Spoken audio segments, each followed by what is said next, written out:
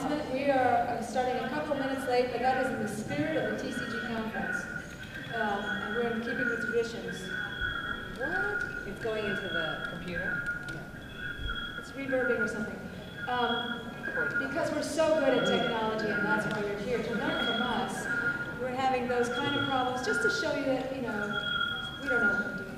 But we are actually trying to find a sound cable because we have one of our panelists that's being Skyped in, which is very cool, and it's part of kind of how we did this work. Learning as we go, but we need a sound cable so that he can be heard. Otherwise, we'll be hearing him, he's great, but you won't know what he's saying. So if you'll just bear with us a couple of minutes, and we'll get started as soon as possible. Okay. Thank you.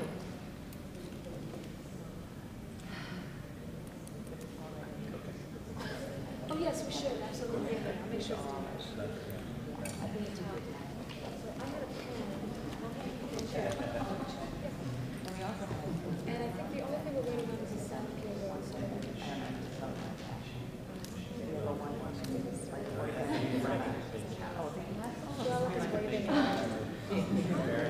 He can only see, if you want to come around, he'll see you here, but he can only see through the computer. Okay, we can get started. I'm going to find... Wait, did we talk about ourselves? He can hear us. He can hear us, right? He can hear us. We're still waiting on the sound cable so that they can bring our content. I'm going to look for actually really quickly Charlotte's notes because he emailed them and if he can hear us, then you can read his notes and Gahlon can mouth them. That will be several left. Oh, here's an audio cable, I think.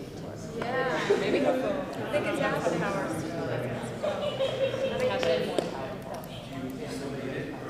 The audio? Audio, yeah. No, the audio's coming. Okay. Sorry. Yeah. We're going to get started. I'm just going to open up Hey, Lala. Oh, he's on mute. Okay, great, thanks. Okay. He's muted us.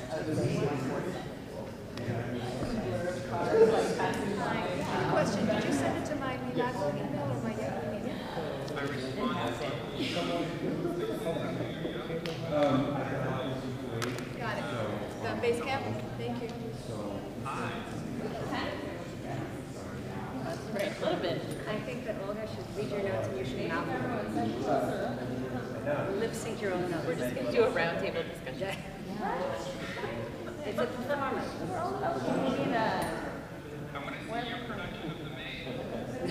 Oh, hello. Todd London is going to be foxy. So let's see. Let's do it. Let's do it. Abigail is going to run the PowerPoint because she just created the whole herself. Sure. Yes, give me just 1 second. No. Come on. Guys. I'm getting restless. Okay.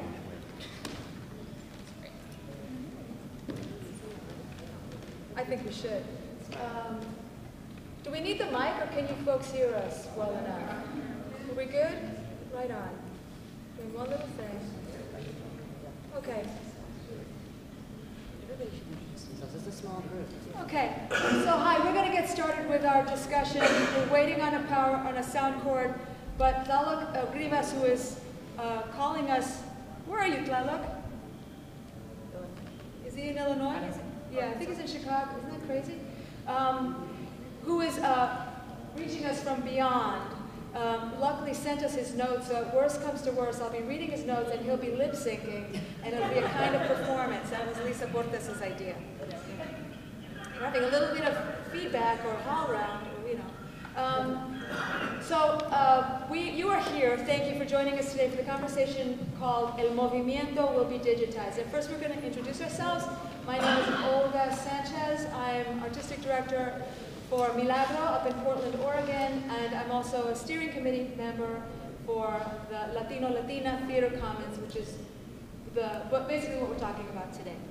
Hi, I'm Abigail Vega. I'm the director of the artistic collective of Teatro Luna, and I'm also the producer of Latino Theater Commons. I'm Jamie Gahlon. I'm the associate director of HowlRound, and I have been working closely with the Latino Theater Commons since its inception. Jaime Gahlon. I'm Lisa Portes. I am many things. I am a director, the head of the MFA directing program at DePaul University, and a founding member of the Latina Theater Commons.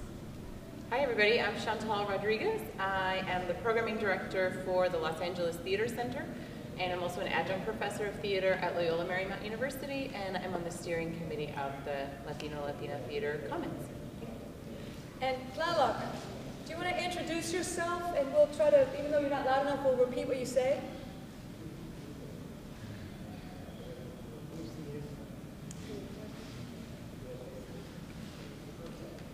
Oh no. Sorry. Should I try this again? Yes. Introduce yourself, Tlaloc. Oh, can you please introduce yourself? Hi, this is Tlaloc Rivas. I am currently calling from Pittsburgh. I'm currently assistant professor of theater at the University of Iowa. Okay, hold on. And I'm a writer and director. Great. Tlaloc Rivas, currently calling from They heard it. Pittsburgh. Oh, They never heard mind. Whatever. Okay, good. Yay. All right, so welcome everybody. Mute. Can you mute? Okay. That's freaky. The origins of the title of this, I think many of us are familiar. Back in the 60s, there was a slogan that came up, and it was, "The revolution will be televised." And the reason for that was because basically what emerged was the photographs that started coming back from the Vietnam War, in particular, the photographs of the caskets of the dead soldiers, dead US soldiers, and how that really, those images and that ability to see those images were really a part of the strong anti-war movement that then began to take shape. And that's, of course, when they decided no more pictures, because the government didn't want that kind of anti-government activity to be fomented. That's a really brief encapsulation of what that was. The other side of it is, of course, el movimiento, the first part of it, which is the legacy, in particular of the Chicano-Latino movement of the 1960s, wrapped around the struggles for the United Farm Workers, trying to form their union, but more than that, the fight, the struggle for visibility and for appreciation, for acknowledgement of this large community that had, well, if you talk historically, the border had crossed them, not the other way around, and they were being viewed as the infiltrators, and it was quite the opposite. And so it was about building the visibility and appreciation for this cultural history, legacy, and strength, both an empowerment for the community itself and a statement to the community at large. So in that spirit, in that honor of that heritage, this title, El Movimiento, will be digitized, because now what we're talking about is raising the visibility of our community and our work, empowering ourselves, expressing ourselves to the greater community, in essence, through these new tools that are available to us, which would not have been available 5 years ago, even as shortly as recently as that. Just a couple of words before we continue on. One of the things that's really critical to remember in all cases is that this, even with all the tools, this is ultimately a human endeavor. This doesn't happen without human beings taking on this challenge and making it all occur. And what we're going to talk about is how the human beings use these tools to raise our voices. Feels like we're much. Oh no. I want to thank TCG in particular, because part of where this emerged from, this movimiento, was in large part, we talked about this a bit yesterday in our Intergenerational Leaders of Color meeting, where so many of us used to gather at previous TCG meetings under the tree or over by the stairwell, or whenever we could, those lunchtime meetings, those famous lunchtime meetings, and we gathered around our communities, our identified communities, to share, to meet each other, to share our stories. And this was a national gathering of artists who basically probably only got to see ourselves here at TCG at best. And we're going to talk a bit more about other events that were happening. But this was part of the strengthening of what we think of as a regional representation. Because a couple of years ago, we started a project through the technology of Conference 2.0 I'm going to be brief. It's No, okay. no, no, no, I'm Okay. not doing anything. All right, Just okay. readjusting. Okay, okay. Sorry. We're so in tune. Conference 2.0, which is a tool that we use now quite frequently, but it allowed us to create a group that was called Latinos in Theater, that found representation and meeting, in particular in the LA area. We had meetings in Arizona, we had meetings in Miami, we had meetings in Seattle and meetings in Portland at various center theaters. And the one in LA really took hold and is now basically formed the foundation of what we can call a host committee to a project that has emerged out of the Latino Theater Commons. But many thanks to TCG for providing at least a place for us to gather and the technology for us to continue that conversation that then has leapt forward to here. So I think that's all I need to say. I'm going to turn it over to Chantal. Great. So welcome, everybody. I am going to give a very brief history of the Chicano Latino theater movement, just so that we can sort of see the continuity between these major waves in the Chicano Latino theater history and how this is really a subsequent wave that has been informed and inspired by all those who have come before us. So a lot of people think that Chicano Latino theater is a new development, and it is not. Since the mid-19th century, truly, in the United States, there has been coast-to-coast influence and performance in theater by Latinos and Chicanos.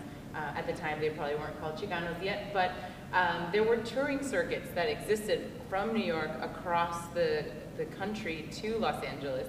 They were doing primarily sort of Spanish melodrama, zarzuelas. From the 1920s to the 1950s, we started to see more sort of Mexican carpa tent shows, variedades or variety shows sort of during the vaudeville era. And so there was a really rich and thriving theater and performance culture amongst the Latinos, Mexicanos across the country. It's really in the 1960s, I think, that most people identify the specific Chicano Latino theater movement.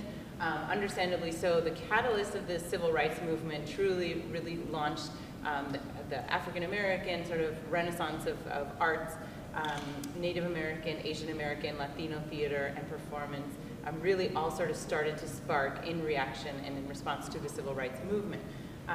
When we talk about waves, I see particularly sort of waves along the West Coast and waves along the East Coast, so very broad sort of bi-coastal movements, but really it was happening across the United States. But in the West Coast, we primarily saw a lot of teatros, so small individual little collectives sort of that began to pop up, really with El Teatro Campesino being the first, right? When Luis Valdez comes to Cesar Chavez and says, I want to make a theater of, by, and for farm workers. And it really started at grassroots, you know, on the back of flatbed trucks and mobilizing out of a sense of urgency to bring the farm workers out of the field and to join the picket line. So there was this real sense of political urgency. And then it really grew over the course of several years. Hundreds of these teatros, these small theater collectives, popped up all across the Southwest. And there were hundreds of them, to the point that in 1971, an umbrella organization was created called TENAZ, el Teatro Nacional de Aztlán, and they became sort of this umbrella organization that then started to create national festivals that would meet annually to see all of this work together. Similarly, on the East Coast, things were happening as well. It was primarily Puerto Rican, New Yorican, and Cuban American theater companies that were being developed at the same time. A lot of street theater, agitprop theater, and really theater that dealt with a cultural reaffirmation in response to the discrimination and prejudice that was being felt in the 60s and 70s, you know, even through today. So we do have a shared history amongst Latinos of using theater and performance as a way to reaffirm our culture, but also as a tool against oppression. So this, you know, happened throughout the 60s, 70s, 80s.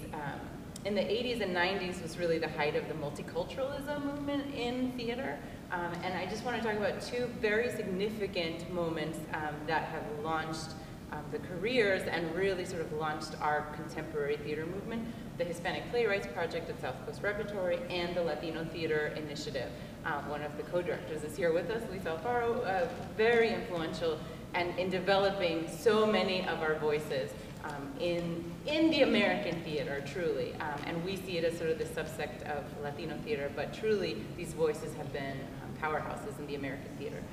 So we are coming from this large wave of artists who have worked collectively.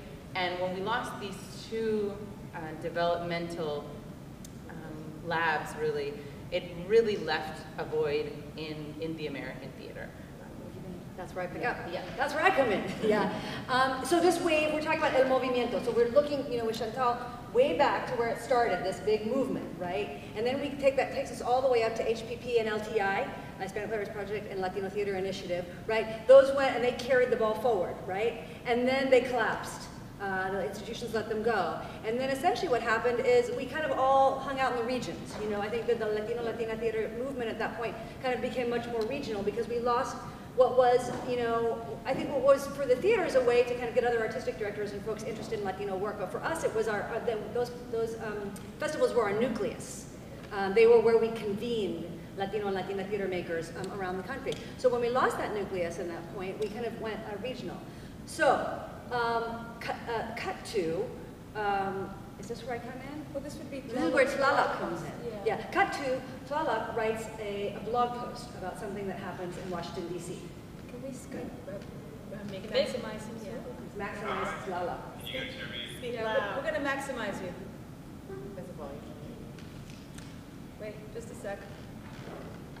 Hello? Can you guys hear me okay? There you go. Yes. Can you hear?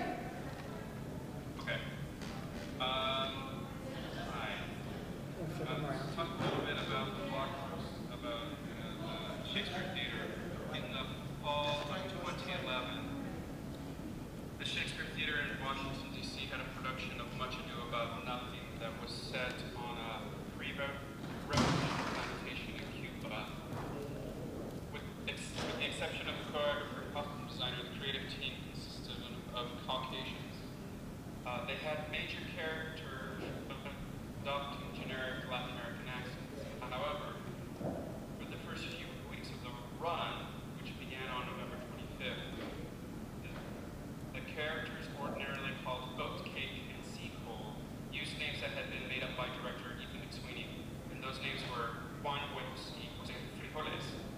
Because the names were considered demeaning and even derogatory by Latino theater artists, many of us began a discussion online as to how to share our displeasure to artistic director Michael Kahn. Hey, Lalo, can you hold 1 second, please?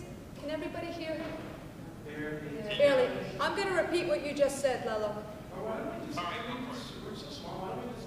You want to get Yeah, closer? just get closer. Come on up. That's right. Okay. Bring your chairs up, make a little circle. You may have to repeat what you just said, Lalo. It's just a little bit. We have to be careful with this camera here because we're live streaming. Here we go. Perfect. Like on right here, yeah. No, I think that's perfect. I think you can see it.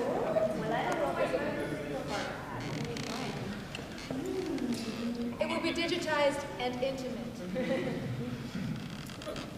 Thank you so much. Great idea. Is it too close for you? No, you just Please can't tell be us there if it because can they're live pull up. streaming. Oh wait, our gentleman is coming to the rescue, perhaps? Here's the audio cord. Yes, please repeat. But just Can I just say one thing though before you repeat, Tlaloc? So what's important about wait, Tlaloc, wait. We're turned around. We need to turn around. Okay, yeah. I just want to say one thing, which is that this is where you see the first. Okay, this is where you see the first kind of entry of technology right here. It's a blog post that Tlaloc is writing in response. So I'm just highlighting technology. Okay, go. This was just, wait, really fast. Was this blog post? Huffington Post. Huffington Post. Okay, thank you. But Okay, yeah. just going back. In the fall of 2011, the Shakespeare Theater in Washington, D.C. had a production of Much Ado About Nothing that was set on a pre-revolution plantation in Cuba.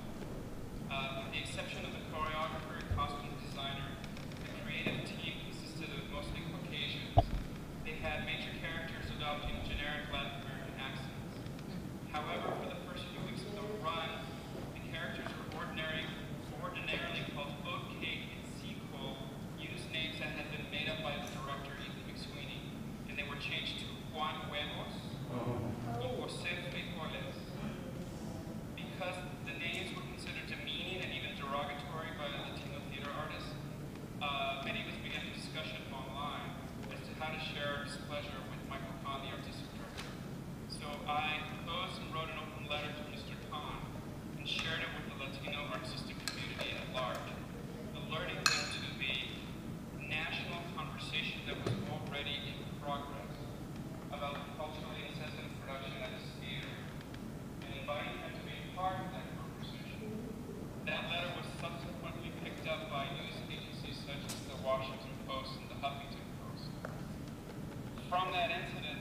Khan eloquently responded by apologizing not only to the Latina community, but by reinstating the original characters' names and reprinting all of their... Oh, wait. Oh. Tell him to stop. Stop. Yeah, he's not. This is digitizing el movimiento. I was like, this is so easy, you guys. You have no idea. So we're plugging you in. Tell him to talk. Okay. Yay. Yay! Turn him up. Wait. Go ahead. Talk. Okay, testing one.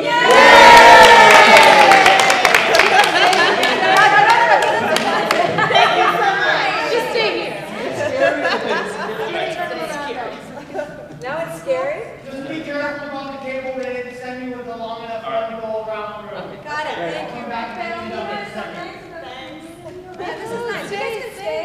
We love it. Please help. It's a conversation. I was just going to take a picture of you guys. Oh, okay. Great. Okay, Gahlon. Sigue, Gahlon. But still turn him around so we can see everybody. He's talking to them. I'm going to need to use it. Yeah, just leave it here. Okay. Okay. Go, Gahlon. Oh, we lost him. Oh, no. Wait. He left. It's you. It's plugged in. Yeah, thank you, though. Who did it? Did we unplug you? Luis. No, I didn't touch it. Luis. Because I love him. There's no Play-Doh between us. So no, you Have a sound designer. Oh my God. This is so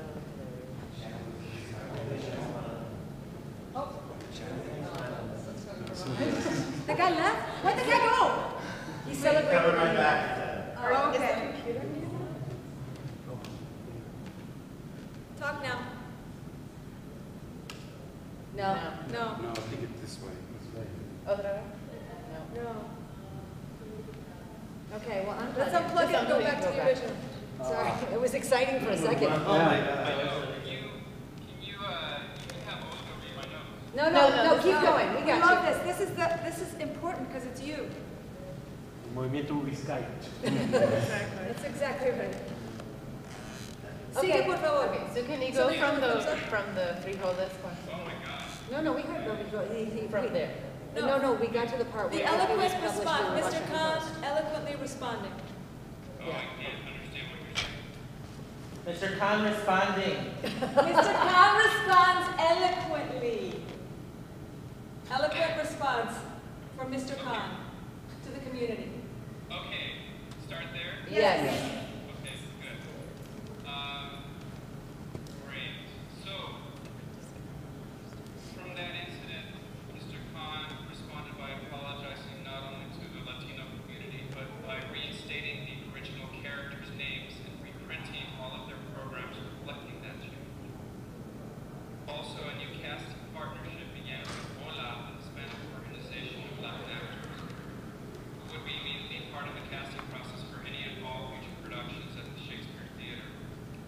So this incident served as a spark for Karen Zacarias, the DC-based playwright, to gather Latino artists, activists, and creative stage to discuss the state of the theater, how to ensure and educate artists in fields that casting incidents such as Much Ado and The Motherfucker with a Hat at TheaterWorks in Hartford would never happen again, as well as finding ways to unify Latino artists from across the country in a unified cause of reclaiming the narrative of Latinos living in the United States. Right on. Good job. Oh, Yeah, that's right. So That's that's like a that's 15-second, we're going to take a 15-second pause to connect you again with Well, better you said- wires. But should I go ahead and Yes, talk? you should go. Because this is me now. I think it's going to be distracting. If he says just plug it in, right? He's just going to plug it into something that works better. Otherwise, he's moving while you're talking, and you know how it is. I can upstage. That's true. That's true. I don't think so. I'm IA.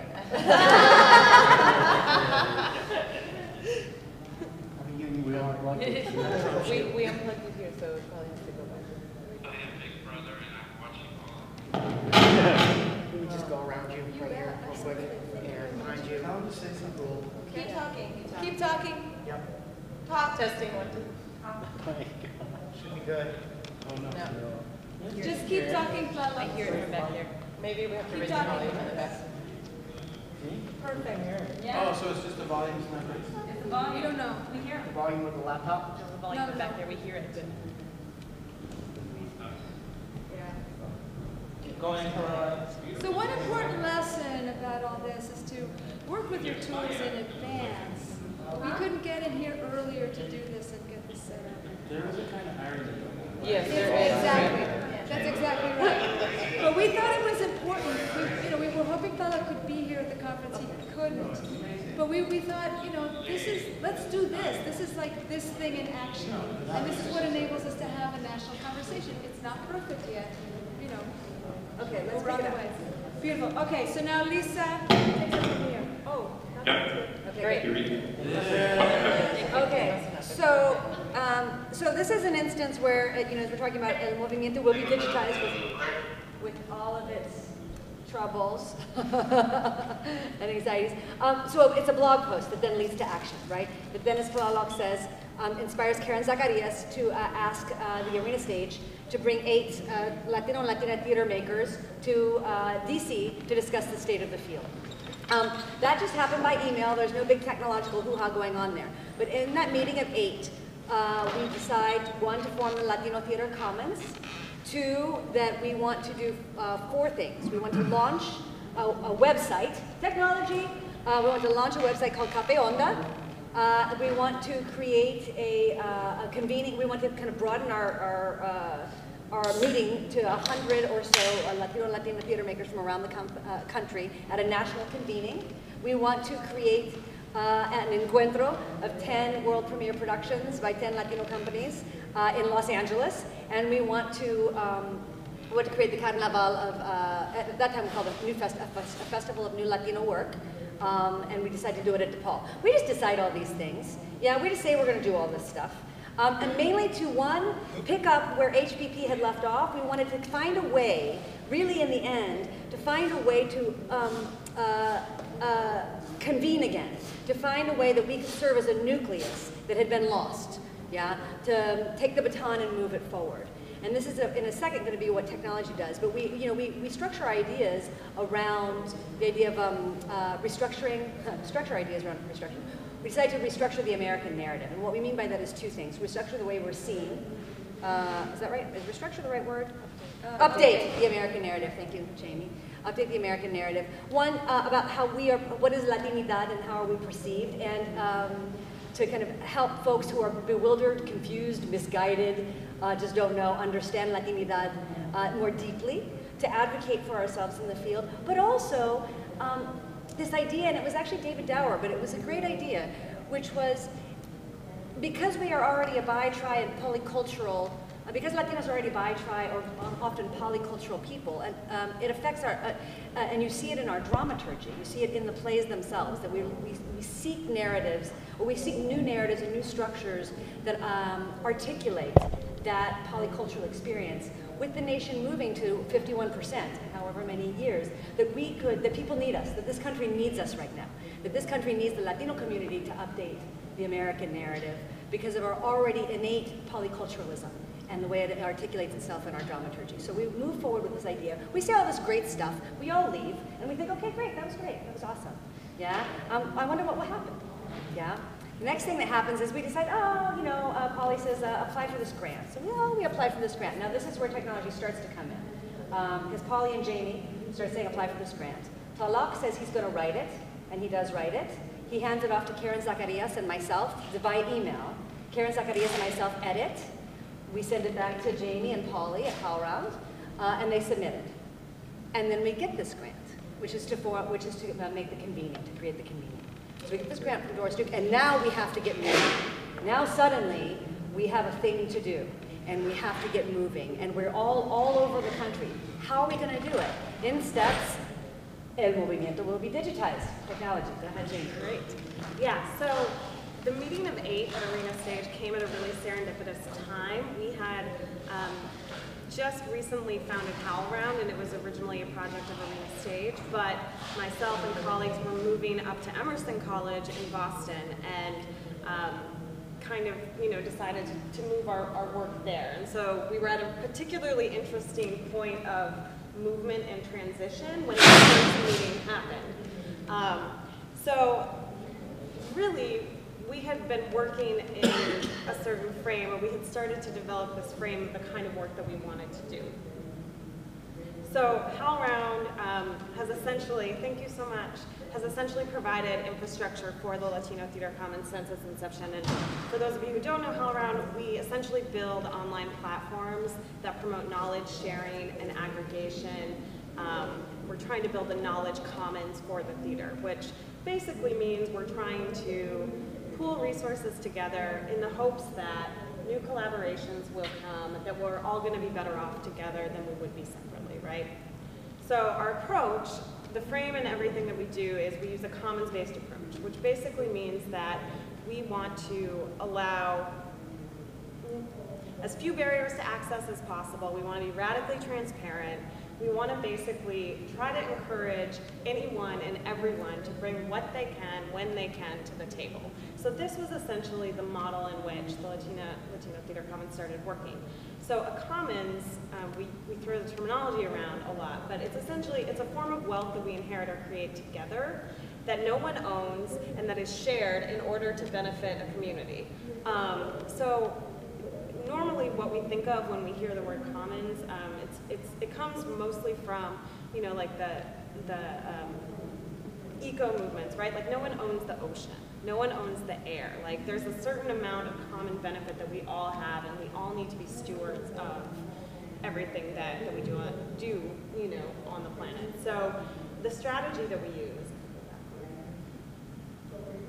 is essentially in all of our platforms is that it's peer production, it's peer-to-peer. And so that means that anyone can contribute. It's essentially open sourcing, right? And that anyone can use what's out there, remix it, do whatever they want with it. In the sense that essentially we're all going to be better off if we have access to these pooled resources.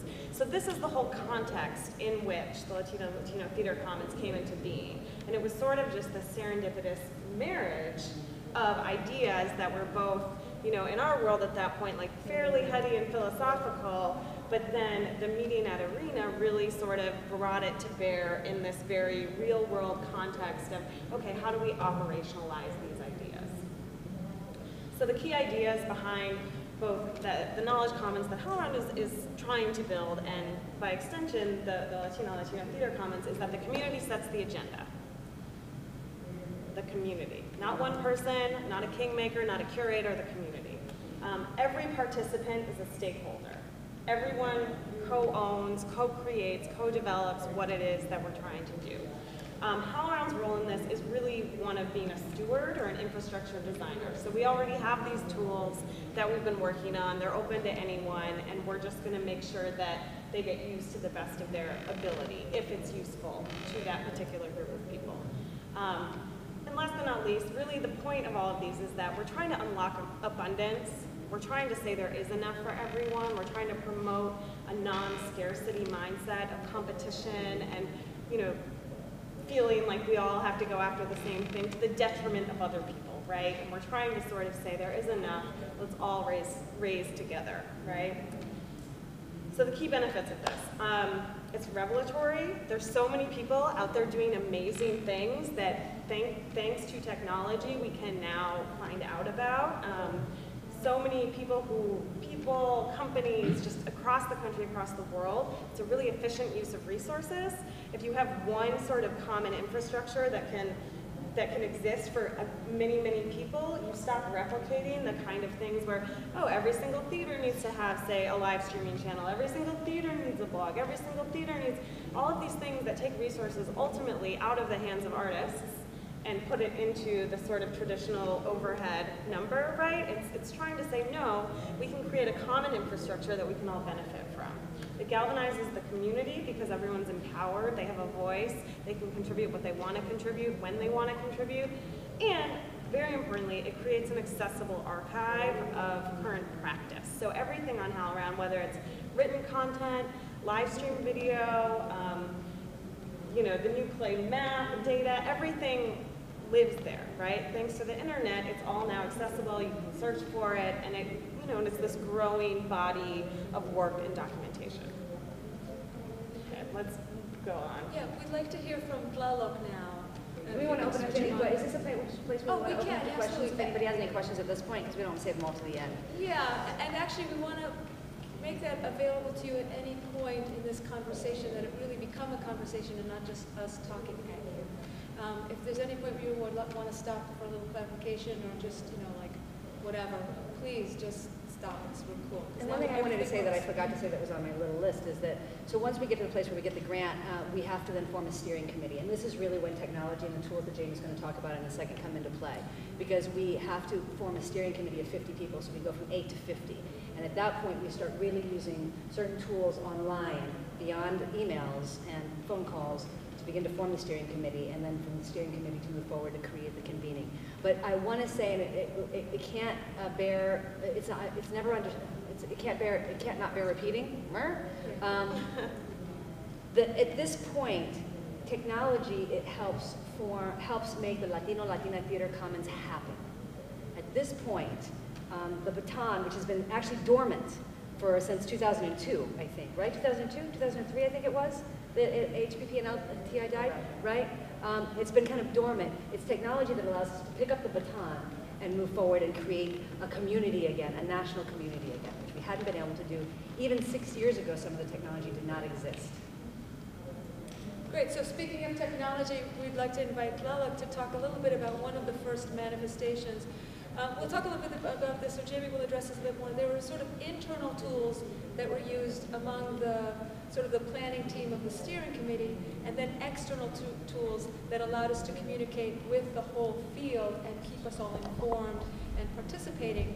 And one of the primary external tools was the creation of this webpage called Café Onda. And so I'll turn it over to Tlaloc to share a little bit about that, its philosophy, etc. See, it's you, Tlaloc. Can you hear me?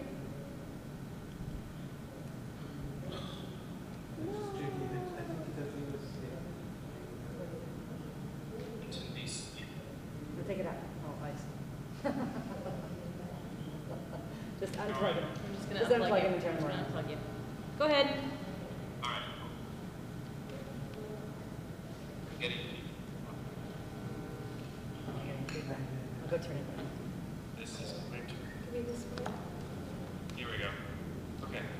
So what emerged from our meeting in DC was what Lisa just talked about, was the ability to create and articulate our goals, our desires, our questions using this online platform similar to HowlRound, and that became the creation of Café Onda, which we would use as a digital hub for community conversation about the current state of Latino theater in the 21st century.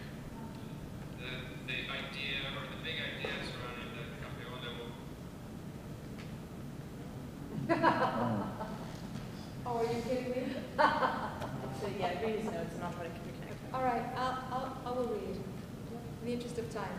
Café Onda contains articles, blogs, and live streaming of theater events, and is linked to HowlRound. And it's an online journal, which is an online journal of the theater commons, using a commons-based approach. Wait. Hold on. Tlaloc, hold on. Okay, I'll keep reading. Using a commons-based approach is an online mechanism for community-sourced contributions and feedback through Café Onda under the careful eye of newly appointed managing editor Georgina Escobar. That's actually a new edition of Café Onda, but in essence it is the tool through which people can really write out the ideas, share some news, share some ideas. So a perfect example to launch, in essence, was that blog post that Lala wrote at the very beginning saying, hang on a second, I think we have a problem here, and there being response to that. And there's been articles along the way about various elements of around Latino theater, scholarship, information about the gathering that was happening, a lot of information sharing. So it recently restructured, I'll jump to this. It recently restructured with an editorial board that represents the geographic diversity, so it's now expanded, and it allows for anyone in the work in the field to reflect and report on stage work and activism happening across the country. It's intending to communicate, to invigorate, to nurture, and elevate the work of Latino theater makers, to disseminate and illuminate questions of Latinidad, including what is Latinidad, what does it mean? Is there an aesthetic that we can define and share that isn't tied to or defined by a dominant culture's dramaturgy? How can we promote and share work with the next generation of Latino theaters, artists, and others? So that's this element that started opening that kind of dialogue and that level of dialogue around the country among theater makers. So I think we move now to internal and external tools with Jamie. Any questions so far? Any questions? No? Great. Comment? So, essentially Café Onda is linked to HowlRound. So it's a part of what we currently call, essays, practice, and opinion. So it's journal pieces, blogs, we'll eventually have new crit reviews, but essentially it's an external tool to communicate not only to the Latino theater community, but to the American theater at large, using, the advantage of having a wide audience that already frequents this particular site. So let's move through these real quick. Okay, so what are the actual tools that we started using? So internally, as Lisa mentioned, we formed the steering committee to plan the first convening, and it was, roughly 30 to 50 people, depending upon how you looked at it, all over the country. So how are we really effectively going to work together to pull off this major initiative? One of the first things that we picked up was obviously conference calling. So the great thing about this particular tool, freeconferencecalling.com, is it's just that, it's totally free. You can also record the conversations really easily, and they turn into MP3s that you can then upload. So not only can you have just an archive of it if you want to listen, but if people can't make the meeting, it's a really good way to keep people sort of in tune and able to participate afterwards. Great. Other internal tools, Google Docs, many of you probably use them, and Dropbox, but essentially creating an easy way so that wherever people are, without having the same internal server or what have you, people can easily access documents. Our biggest savior, I think, in this whole endeavor so far has been a project management tool called Basecamp. There's many different versions of said tool, but it's something that we started using in 2010 or 2011, and it came out in like 20 what? When did it start? Basecamp, like 28, right? 2008. Yeah, I don't know. As a tool? As an available tool, not very long ago. So essentially it's a project management software, and so what it does is it provides a sort of centralized place where you have a calendar that anyone can add to, you can put people in different groups, you can essentially send messages, you can upload files, and it's just a really great way to sort of keep one particular project, in our case, what it's turned into mini projects, all working together via the internet. It has a great app. You can email in response to messages, and it'll show up on the actual site. And the beautiful thing about it is that it actually, then you have a record of literally everything as it's happening. And so it's not, exactly, so it's not about, going through your work email or your personal Gmail to try to find that one thing from a gazillion years ago. Here's another shot of Basecamp. I wanted to mention, one of the nice things that happens is that you can also provide these links to Google Docs. So there are documents, as you see Boston Convening 2013, that's a Google Doc because it's an Excel spreadsheet model that then allows you to have the contact list for the people that attended, the contact list for the people who participated externally in a long distance way.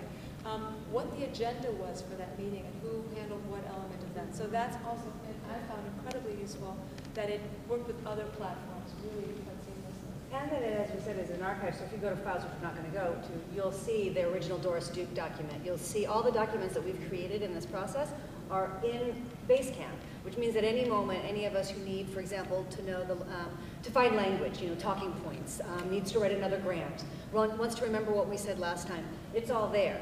And all our conversations are there. Meeting notes, it's all there. So this is an incredible tool.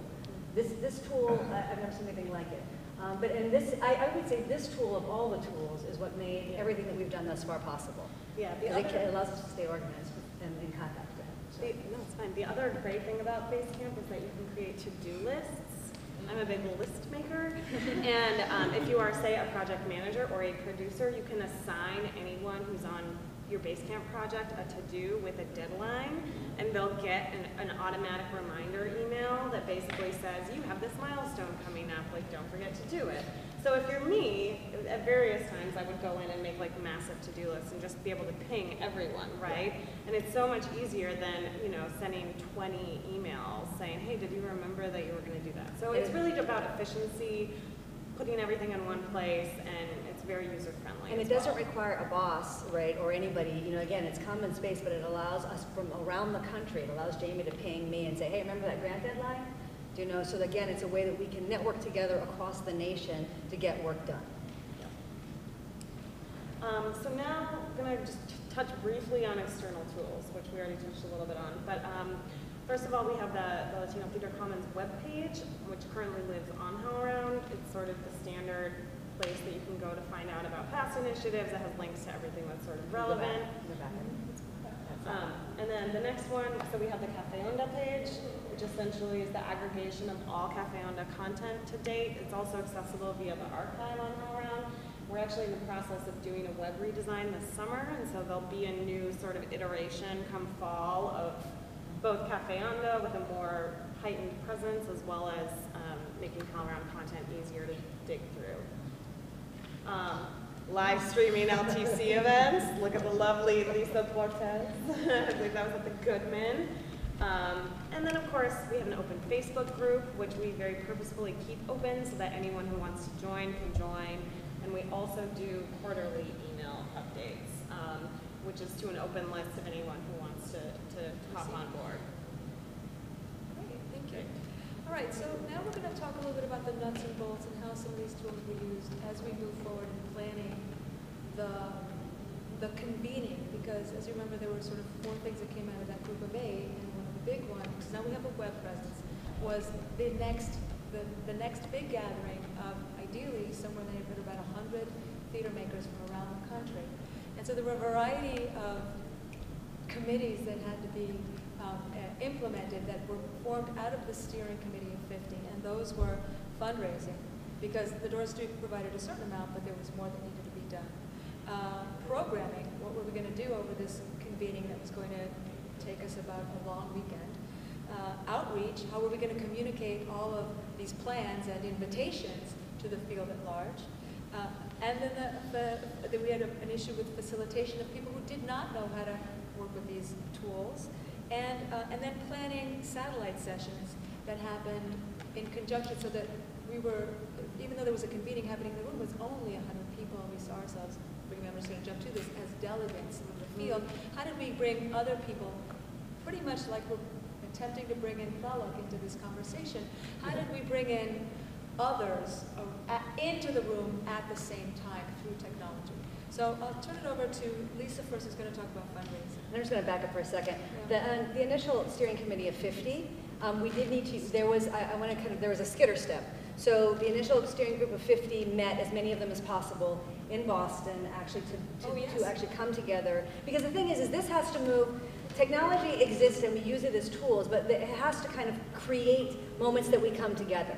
You know, it can do only so much of the work, and then it allows us to figure out how we come together. So 30 to 50 of the original steering committee came together in Boston to then figure out what are we going to do in this convening, and out of those came these different committees, subcommittees, right?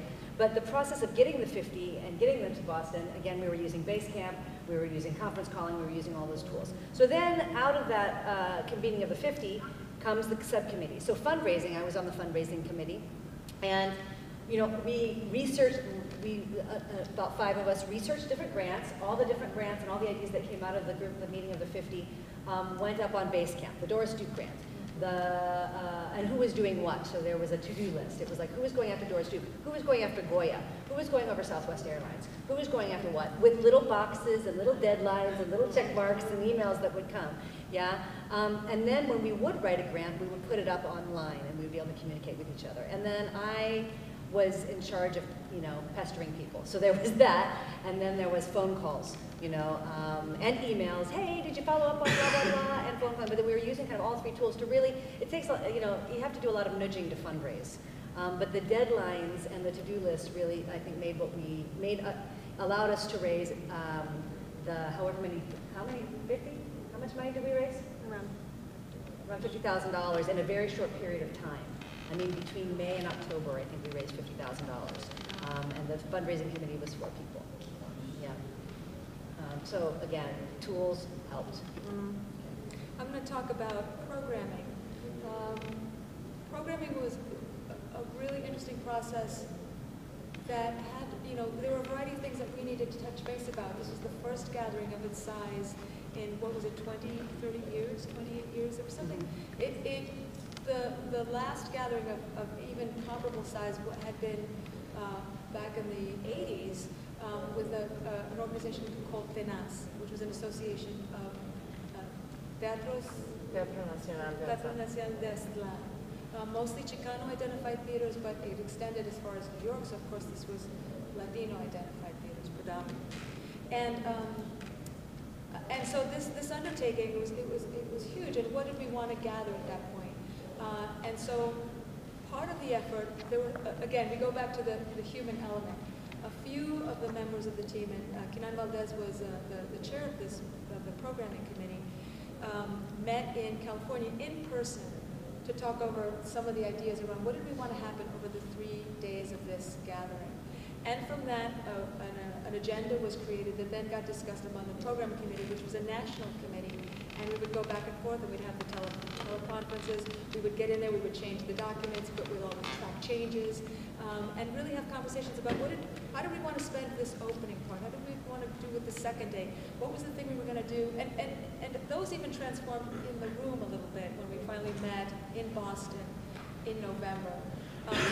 But it was a process that we kept meeting monthly, and then every 2 weeks, a little bit closer, until we refine it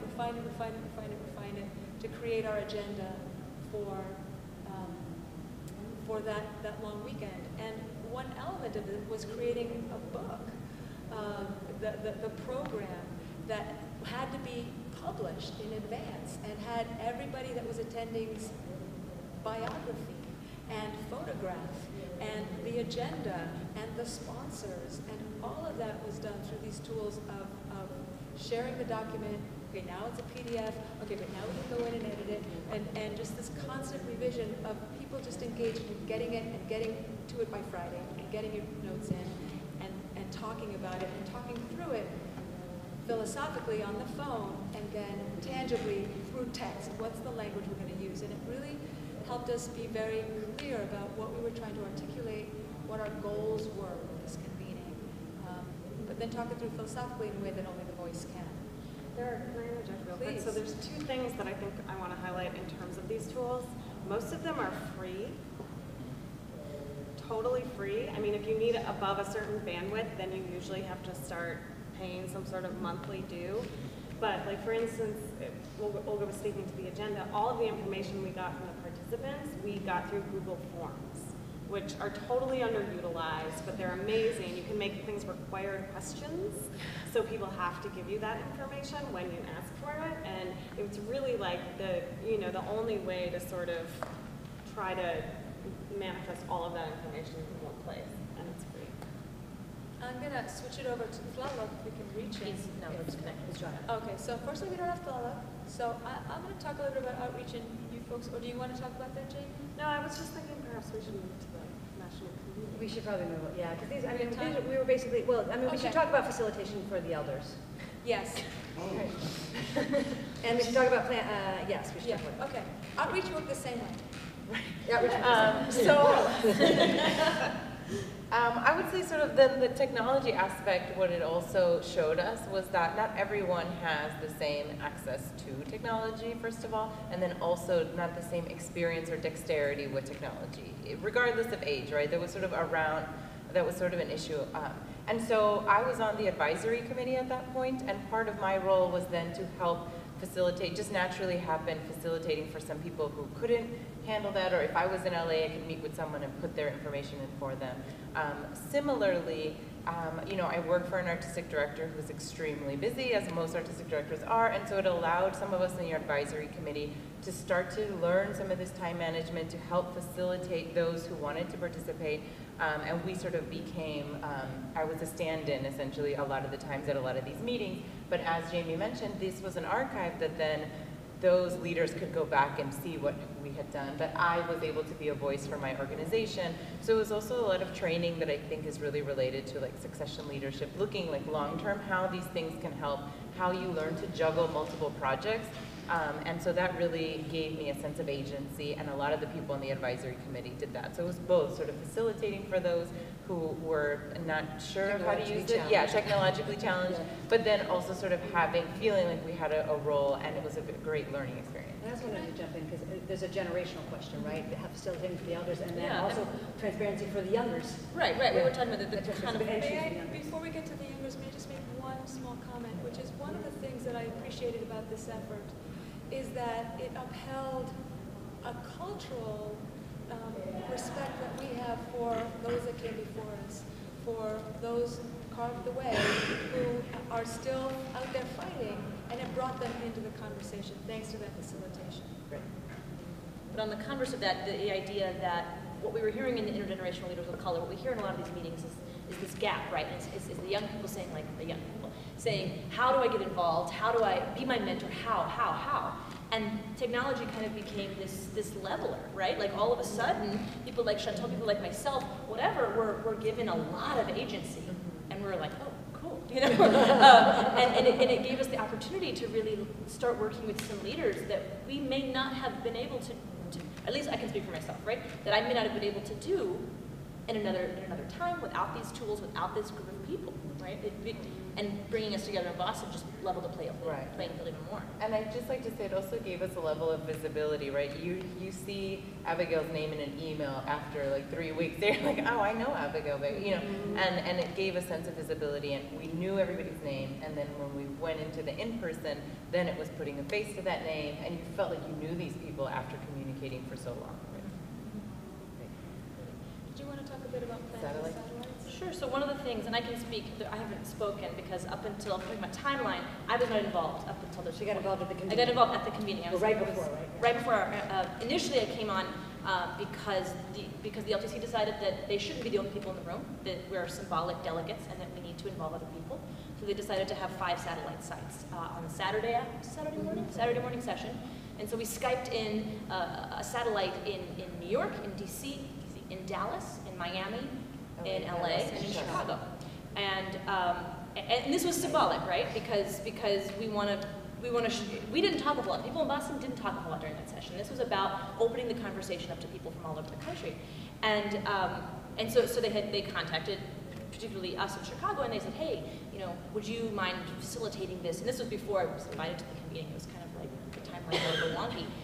And so we facilitated it at the Goodman. They lent us some space. We had a couple of different facilitators. Isaac was one of them. That's where everybody met Isaac. Yeah. Was I with his face on the screen? Yeah. So it's true though, but I just got to say that. That's where everybody met Isaac, because his face was on that screen. He was a young person who was savvy with the technology and, you know, could serve as the Chicago host. And I remember everybody getting around the kind of, you know, in the group going, who's that? Yeah. Yeah, so it provided, again, a leveler, right? A level playing field. And so that's what we did. And I thought that was such an excellent idea because it was symbolic, right? It was this idea that we are being as open and as transparent as possible, which is one of the main tenets of the LTC. And that we are a national community. And technology, I'm just going to say it over and over again, because that's what teachers do, technology facilitates a national community. And I just wanted to say quickly. Question. Yeah, and then really quickly was that it also honored the fact that there had been regional movements that were starting simultaneously to us, right? So it wasn't like the national group then created movements in the regions. The regions had developed these movements already. So in LA, in Chicago, there had already been this mobilization. So it honored that fact too, that we've all been working at the same time. And we've been able to reach that out. was the questions that were held in that Skype session, were about what are you doing in your community to support your local artists, and in what way and then we had questions across, so it wasn't even just with Boston, it was questions from Dallas to Miami, from Chicago to LA, about things that they were working on.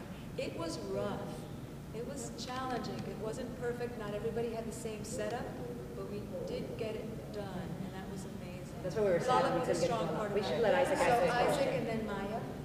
Just to interject a little bit from someone who was in the opposite end of this satellite viewing, what it provided for those of us who were in Chicago at the time was an avenue which I feel like is a consensus in several Latino theater communities is different, especially theaters of color, have very specific things going on and devote a lot of time to them, and there are not many opportunities for them to come together in one space to say, okay, now what can we do for this city?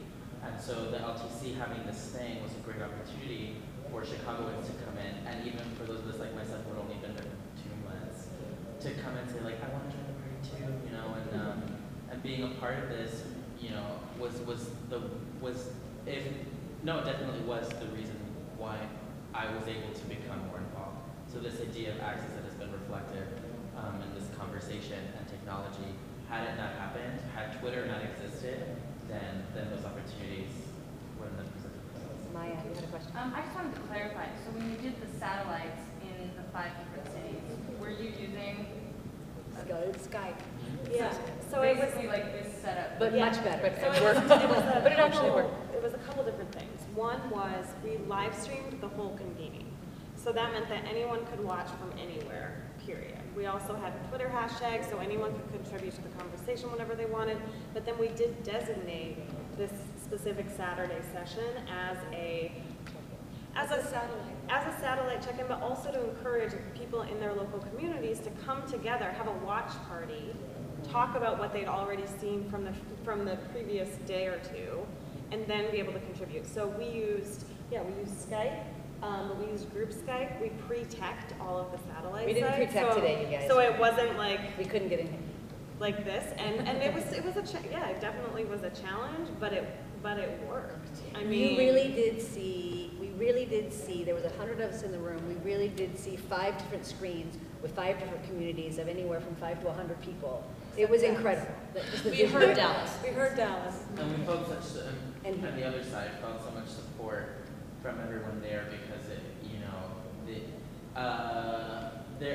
because they were only able to invite so many people to the convening, there may have been, this was definitely an opportunity for people to feel included. Mm-hmm. And that's Commons, and that's Latino, I mean, that's everything that we believe in is inclusivity and transparency and access.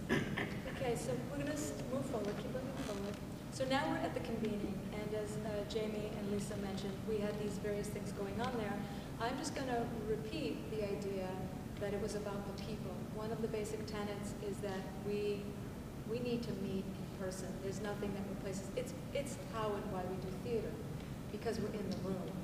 You can live stream it and Skype it, whatever. We have 5 minutes. No, we have longer. No, we have to quarter. We're okay. We're okay. We got it. So, we have 15 minutes. okay, we're almost done.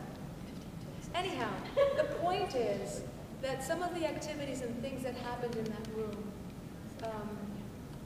were on paper, were the creation of a timeline. If you could go back a couple of slides, there's an image on our, right there. No, forward there.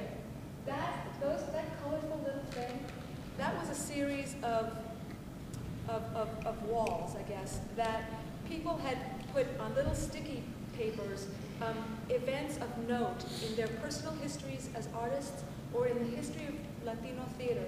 And it was a timeline that stretched from one wall, I mean, across like half that. of this wall, right? It was really long, and it was done in person, and it was on paper. And people brought elements. There was an altar.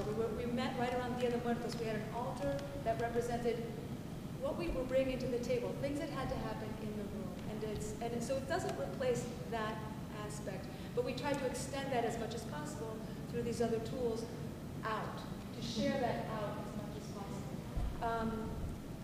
I think that's the only other one thing I want to say is at the end of that gathering, we were given loteria cards. And at the back of the loteria cards, we were asked to please write our commitment, our interest in what we want. We had talked about a lot of different things that we wanted to do, a lot of visions that we had for ourselves and for the field, for each other. And what we were interested interested in what we would commit to doing. And these were then put on the altar, and what was taken off the altar was what we had put on the altar and given to somebody else. So we were giving the gift that we put on the altar to give to somebody else as a gesture, but we left behind in the basket our commitment to this community and this effort to this movement, and that's all in person. Which then became digitized. Which became digitized. Yeah. So that's where we go. It's digitized. So that's where we go to, right? And I just want to note the pattern. The pattern is people together, tech, tech, tech, tech, people together, tech, tech, tech, tech, people together. Right here, we're all together. Do you know what I mean? But it's like those, and I think it's so important because I have always been like, technology, it will replace my flesh. No. And in fact, we got all oogie boogie in there. You know what I mean? We did yoga together. We put stuff up on a wall. We had an altar. Then we go back to super tech. So at this point, the convening happens. It's fantastic. And it succeeds at doing what we wanted it to do, which is provide a locus, let lots of people in, provide access, and get something going. We all felt very energized. So then it's how do you, again, take it forward? And Movimiento, how do we take it forward? So we formed 2 committees on the final day. One was a restructuring committee because at that point, the final day of the convening, the steering committee of 50 dissolved. Yeah, at that point we dissolved as a steering committee. This is a democratic process. We dissolve. And also we realized that Jamie is going to leave us and we need to hire a new producer, who happens to be here. Yeah? So we create the hiring committee. And then we all leave, because we did this in about 2 hours, and then we all leave. So how do we do the rest of this? So we go back to our tools. And at this point, Basecamp comes into kind of strong use again, conference calling, Google Docs, the hiring committee, and this is where we get to kind of what is online and what is offline. The hiring committee actually, because of the nature of the information, the sensitivity, was an offline. It was not going on Basecamp. Yeah, that was mainly by phone calls and private phone calls. It was not being uploaded because there's candidates and there's information and there's a kind of a search process, right? Whereas the restructuring committee is all actually on Basecamp. And we are literally, restructuring committee is to find the new steering committee, the steering committee 2.0. We're literally on the phone, on a conference call, I think once a week, trying to figure out what the Latino theater, what form the Latino Theater Commons is going to take, who's going to be involved, how do we decide we're a commons, how do we go about deciding who's going to be involved, what is the process by which the steering committee will come together, et cetera, et cetera, et cetera. So we're meeting by conference calling, we're sharing documents, we're testing ideas, we're all kinds of things. And then we come up with the steering committee, which was launched steering committee 2.0 was launched, soft launched January. In January, and then the hire happened in April. Yeah. So from October to January, weekly meetings. I'm telling you on conference calls. We took breaks during Christmas. We did. But we managed to restructure the committee, and then we managed to hire a new producer, and that is where we are currently. And I think it's important to say just quickly about the new committee is that there was a lot of thought put into the idea of dissolving 1.0 because, when we first got the grant money, no one thought beyond doing the convening. Realistically, no one was going there, and so there had to be a conscious choice after the convening of, do we want this work to continue? How do we want it to continue? And what is the process by which we restructure so that it's, reflective of our whole approach? Yes, and I forgot 2 things. Go ahead.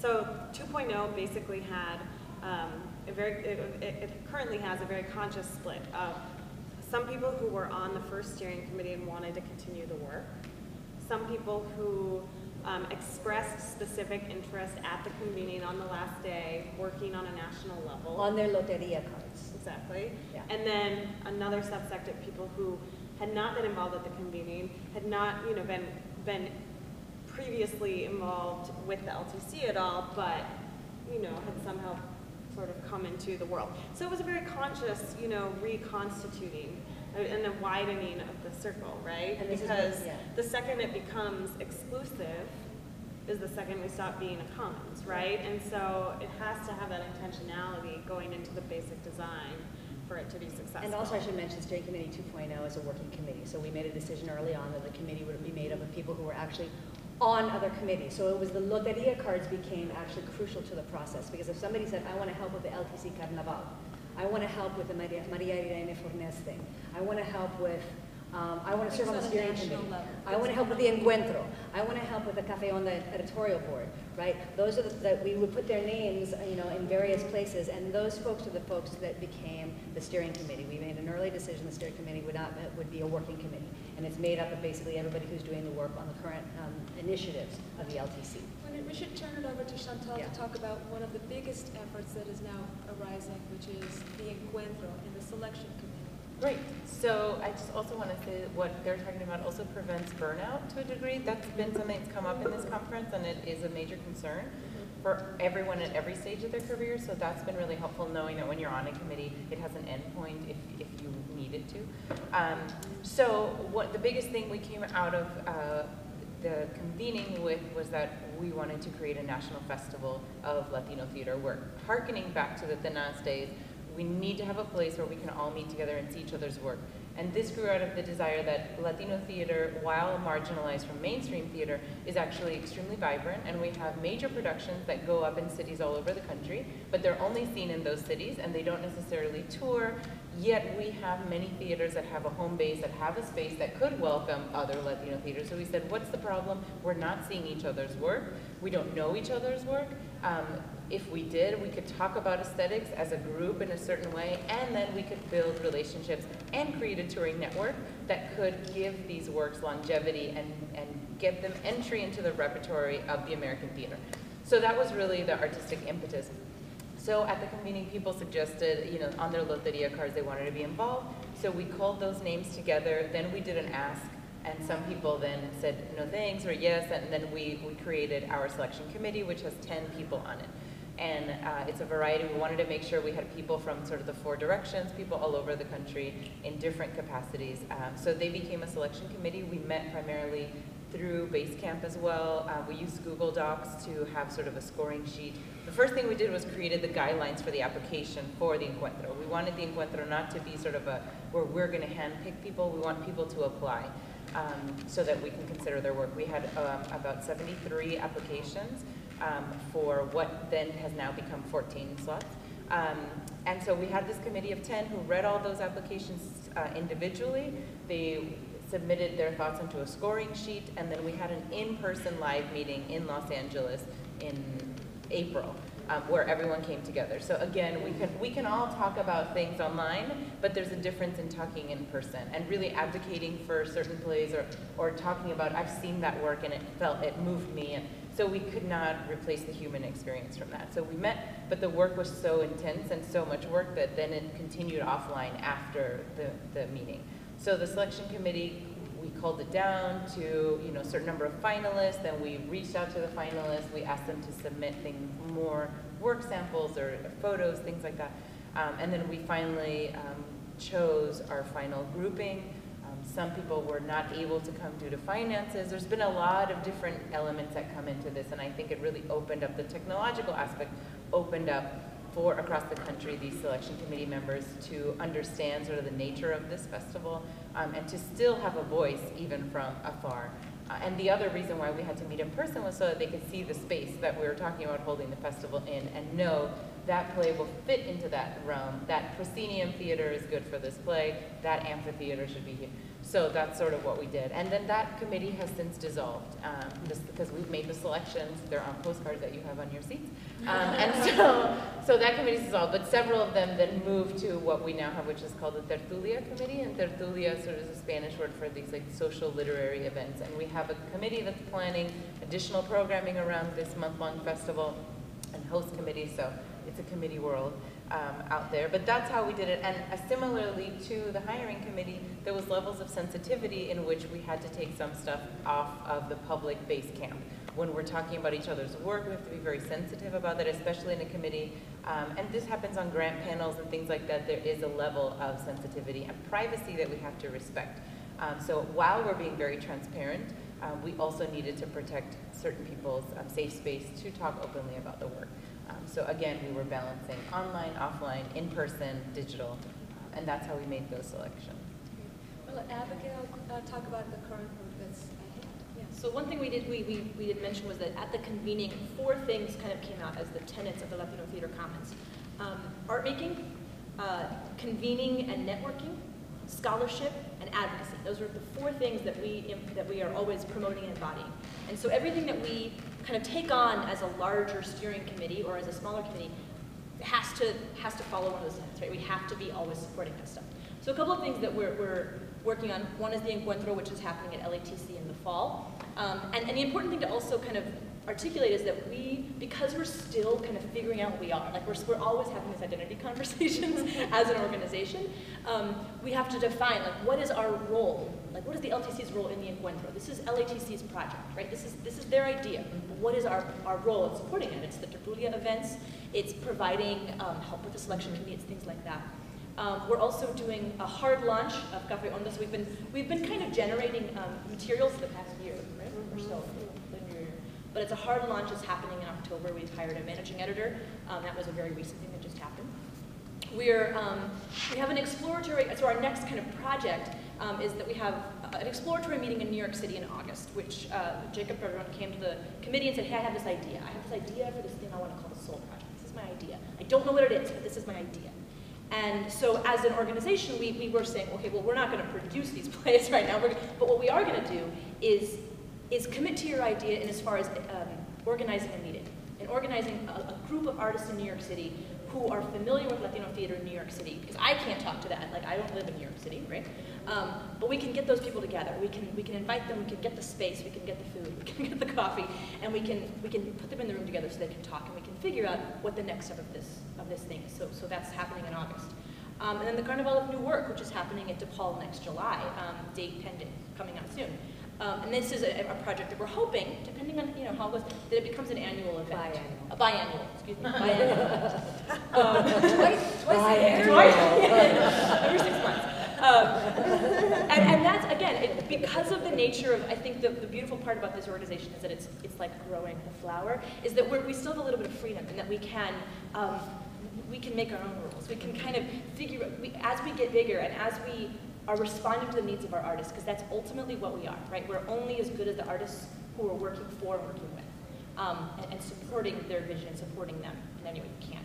So that's kind of the layout. I mean, but things are constantly changing, and right now we're developing, we're already in the process of figuring out 3.0, and what are the kind of practices of how we're going to formulate that, because again, preventing burnout. There's going to be people who this particular 2.0 was really intense, and they need to take a break, and that's okay. We don't need to. That's fine. Finding the new people. One of the beautiful things about doing the quarterly update is that I'm getting responses from people who were forwarded the email from so and so, from so and so, from so and so, and they respond to me and say, "How do I get involved? How do I? I live in XYZ city that doesn't have Latino theater. How do I get involved?" And this is the perfect way to do it. Again, leveling the playing field, right? Making it as accessible as possible. I have a question. Yes, please. I think we have 5, right? So I know this is probably a big question that I'm sure you've discussed on some level, but once the carnival is over, then what? Well, that's the thing, right? Is that so the Soul Project? When did Jacob submit? Sent that email in. But we actually have a group of people. It's the what are they? The think tank. We actually have on the steering committee think tank members whose job it is to think of the next initiatives. Oh, great. So we're ongoing. Each committee is leapfrogging forward. Right. I think we got to get to closings, right? Yes, exactly. So, and actually that's a perfect Way sort to of segue bridge to the into it, closing. because I think one of the key things to note about the way that the LTC functions that I think is both what makes it so unique and also, what is a challenge to the sort of hyper-scheduled, over-programmed world that we live in, is that it's really about what does the community want to do and what is their energy for and who wants to be a champion of X or Y project, And so we very purposefully, we've been saying the LTC as an organization. It's not an organization. It's a community of volunteers who all have full-time jobs, who are working in the theater, or some of them are doing multiple jobs, who are actually coming together out of passion to do this work, right? It's not, Abigail is the only staff member, right? It's not, and this is sort of, I think what we've been trying to say is also the power of the organizing principles behind a commons, right?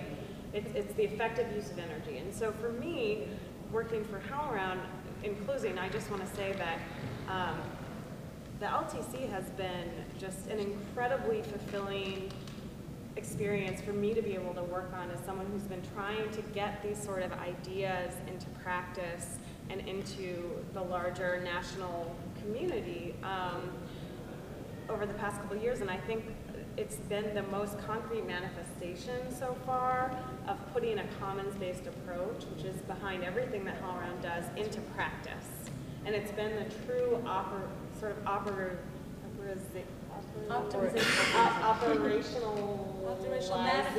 manifestation force of these ideas that anyone, you know, who's not going to get behind like access and transparency, right? But it's actually, you want to see how you can do it, here's a model. And it's our hope that the LTC will, in future years, I hope, be a prototype for community organizing in the arts, I mean anywhere, for any community who wants to come together, who has an energy and a passion to make change in whatever way they see fit. So, you know. So any affinity group could take this on. Anybody. Absolutely. We were hoping we'd get other affinity groups here. This is the point of this, of us sharing it through technology. You know, this panel is about how can this stuff that we've gone through the last 2 years, and even this experiment in trying to connect Skype, how can this be used by others? It's just and I think there is a movement, the Asian American Theater and Asian Pacific Island, they have started a movement, they're trying to do their first convening. There's similar models that are burgeoning. And also the National Black Theater, there's. So what's really important is that I think, in addition to many things, is that this technology and what the LTC Commons has discovered is, and it's why I get this impatient, is you don't need an institution, right? We don't need an institution. We don't need a building. We don't need, and we have many institutions amongst us. We have many resources amongst us. We don't need one institution to give us permission or give us space or give us money to do anything. We don't need a building. We don't need an artistic director. We don't need we do need a producer. But we don't, this allows us maximum flexibility to pool our resources and make whatever we want to happen. So when people are kind of like, oh my God, I've got burnout or bitterness, I just say, listen, everybody, no vamos. The bus is at the station. We're all going. You know what I mean? You can just go. If you can pool your resources and use the tools that allow you to connect to one another, you can just make stuff happen, which is what we're doing and what we hope many, many other affinity groups will take on. And then we can all hopefully do together, have lots of babies. I just say that, kind of piggyback on everything, and the idea too of like, yes, there's a producer, but it was always very clear when I was hired that this is a 2-year thing, and then somebody else does it, because there needs to be new blood. That's how this will continue to grow, right? Is that there's always constantly new people coming in and providing their 2 cents. So, I mean, that's, I think, one of the most beautiful parts of this is that it's not going to be personality driven, because it's ultimately all about the commons. So. And I would like to close out. Thank you so much, everybody on the panel. I'm just going to wrap it up, and we have space for comments, I'm sure. I want to thank Laluk. I'm going to wave at him because he texted and said, I'm watching on TV. No. So even though we couldn't make the Skype work completely, he was able to participate and be with us through HowlRound TV. I want to thank HowlRound, Jamie, everything that they've done, everything that we've all done to make this thing happen and move forward, because many of us here in this room have been part of making this thing happen from the beginning. And I hope you'll take this information and share it in some way, or use it. Come back to us if you need more information from us. Contact Abigail, or find us through, find any of us. I'm sure we're happy to share whatever tools we have at our disposal with you and your efforts. We're more than happy about that. And because ultimately it is about people talking to each other and raising our profiles. So with that, any final questions or comments before I say muchas gracias? Can I just say that I feel like maybe one of the things I learned today was that even with all technology and what I feel like is happening here is that you do need vision. Yeah. And I love what you said, Jamie. I think it needs to, the vision can come from the community. So maybe it's not an artistic director, but you do need vision. And I think what we've witnessed today, in a way, is that vision comes from a lot of different places, and that there's still an aesthetic, there's still a form, there's still art to be made, there's still elevation of the art, but that doesn't necessarily have to come like this. And when it comes like this, yeah, that's right. Yeah. Just really just 2 seconds, because he just reminded me, I wrote this down, in the radical outreach conversation that I was at just before this, something that was brought into the room was that communities themselves can be the best protagonists of their concerns. Yeah. And that's true. That's exactly what this is. It's a way to get that shared vision articulated, honed in, like writing a mission statement together. Have you ever done that? It's like, but you do it together so we have all the buy-in. And even this document that I've been passing around, this one sheet, this was a bunch of us wrote it. Yeah. You know what I mean? A bunch of us wrote this, and I just basically edited it all together, but it was all through Basecamp. Some of this is Juliet, some of this is Kinan, some of this is Olga, some of this is me, some of this is Karen, you know, but that's what you're saying, we are our own artistic director. Yeah. We are our artistic director. And it is, and I'll say that, I'll go back and say it, the movement that Chantal started talking about, which then hiccuped for a while and dissipated, got picked up again because we could network again through tools that developed about 5 years ago, actually. So it's Just incredible. think what we can do in 10. That's right. Woohoo! Okay. Lalo, thank you so much. Thank you all. Thank you for Thank you coming. all. Thank you. Thank you, TCG.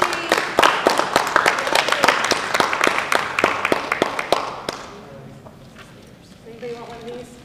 We got Same ones here, so hand it out at You have one? It's the same one. Same one. Anybody?